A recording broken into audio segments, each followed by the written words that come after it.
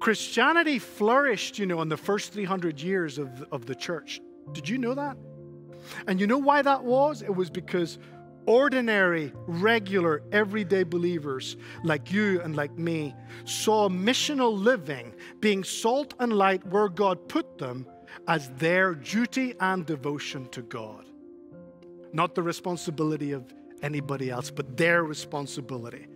So when regular Christian women and regular Christian men and regular Christian children and regular Christian business owners and regular Christian stay-at-home parents and regular Christian postmen and butchers and bakers and candlestick makers, when regular Christians just are salt and light, the Spirit of God loves the lost and draws them to the Lord Jesus Christ.